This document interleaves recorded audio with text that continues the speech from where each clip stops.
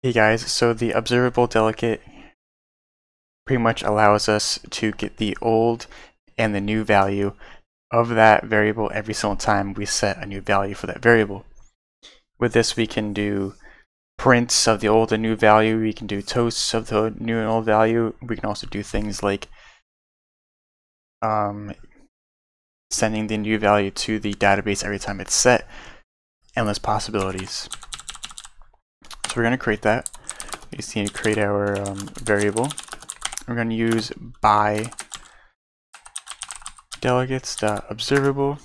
We're going to create its initial value. We're just going to leave it blank. We have three variables. We have the property, the old value, we have the new value. And we're just going to do a simple toast, the old value, and then the new value. Every time we click the button, we're going to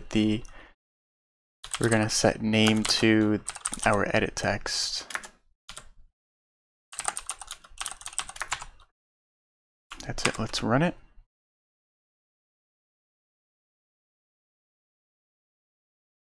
See if it works.